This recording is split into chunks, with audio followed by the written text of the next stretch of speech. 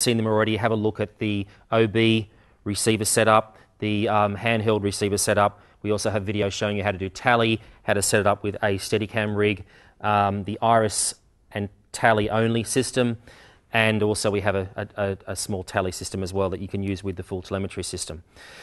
So Gareth is with us. He's from ITV Studios, who owns the system. He's got a few hundred hours under his belt using it, so what better person to ask how to set the system up. So Gareth, this is the transmitter. Where do we go from now? Okay, well, I'll just demonstrate some of the features of the transmitter itself. So this is it's quite a compact unit, and it's got double V-Lok plates. So you've got one on this side and one on the other there that you can. So it makes it quite adaptable when you put it on the camera, and you can put the battery on the back, you can put the telemetry on the back and stuff like that, but we'll show you that later on.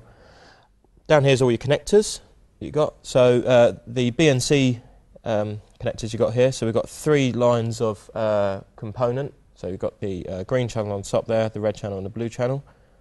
You can give it a composite feed through this BNC here, and you can also give it the standard SDI feed, which is what we're going to be feeding it today.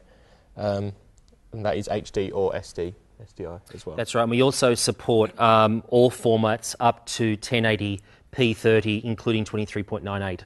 So it does all the flavours of SD and HD. We don't support 3G, 1080, 50 or 60. There are ways of using the Meridian to do 3D, using 2 transmitters or muxing before, but if you need more information on that, give us a call and we'll explain that in more detail. We'll start by fixing the antennas onto the top. So you've got the 4 antennas on the top there, and this 5th antenna isn't used. Yeah, not for what you guys do here, they don't use that. That's for the Tally Iris only product that allows you to put a small amount of data back into the transmitter that controls the iris and a tally light. So that's in this circumstance, when you're using broadcast mode in the units, you use the 4 antennas only for the transmission. Okay, so we'll start by putting the 4 antennas on there. Now these are reverse polarity T and C. We do a range of different antennas, different lengths. For studio environments, these short little stubby ones are usually the best to go for. We also do a slightly longer one. If you're outdoors, it's a good idea to get the antenna elements just above the cameraman's head so he doesn't actually block the signal. But for indoors, these little stubby ones are probably the best way to go. And now, similarly to the receiver we've got there, we're trying to get the best spread of signal for the studio itself. What we want to do is do the same thing on the transmitter as well. So all these antennas have got the little knuckle joints on them as well. So what we'll do is to point them to the 4 corners of the unit itself. So we've got that kind of setup on there. So this is a particular trait of MIMO, unlike a traditional COFDM system. We're using 4 antennas in the same spectrum to send the signal, and it's very important that we try to create differentials between those antennas, different polarizations, and then that allows the receiver to pick up different parts of the signal and combine all of that together to get a very robust signal. So this is the ideal setup for a kind of studio environment. There's a few different setups that we can do for outdoors. That's explained in different videos, but certainly for indoor studio, this is exactly the way to set it up. So that's the antennas sorted out. Now we need to think of how to mount it on the camera. Now we've got a Sony 1500 camera here, which is probably the workhorse for most studio setups. If you're using a camcorder, then the camcorder would have a Anton Bauer or V-Lok on the back of the camera. These cameras don't, so we need to make up a bracket such as this that actually clips into the viewfinder connector through this V plate, and that offers up two V-Loks or 2 Anton Bauer plates. So now we'll rig the transmitter to the actual the camera itself. So we'll dock it into the V-Lok on the back there, and also give it a bit of power as well. So the power goes through the 2 plates and through the camera as well. So everything on here will be live.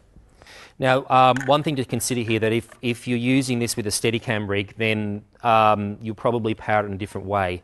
But if you look at the video showing the Steadicam setup, it'll show you a few different options of power. In this case, what we're doing is we're taking the power from the battery, we're sending it from the 2-pin D-tap and then into the 4-pin of the camera. Next, we plug in the video. So you can see here we're plugging this into the SDI connector. So we're taking SDI or HD SDI from the camera, plugging into SDI. And then if we put a battery on the back of the camera, this battery will power through the D-tap, and then make sure the camera is obviously clicked to external for the external power to go through the camera. And yep, it's just powering up now. So the next thing to look at is the screen here that gives us some information on exactly what's going on with the transmitter.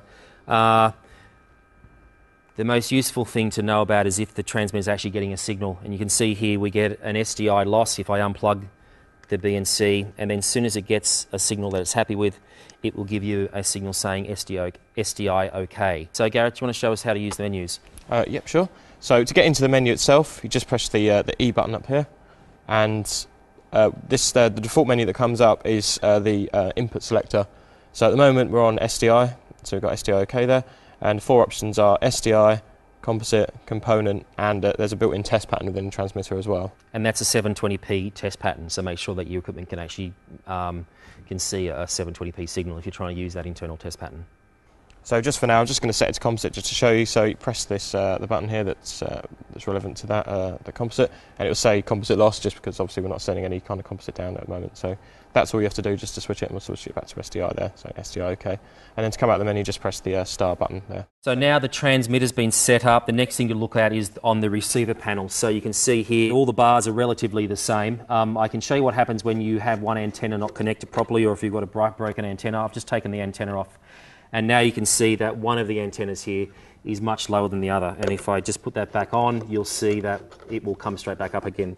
So that gives you a really good indication if one of the antennas isn't working. The transmitter and receiver need to be on the same frequency, of course. They also need to be both in broadcast mode, and they also need to be in the same region as well. So if you're in EU, US, custom 2, make sure they match. Or they won't talk to each other. So that's a very important thing, and you can adjust that within the menus. So that's the setup for the transmitter. Check out the Steadicam setup because we power it differently for a Steadicam. Also, that shows you how to use a second system as a return video or a auto cue. So the Steadicam can be completely wireless and also give you an auto cue or return video as well. We also have other videos to show you how to, and that'll give you a good understanding of how to set the systems up and get the best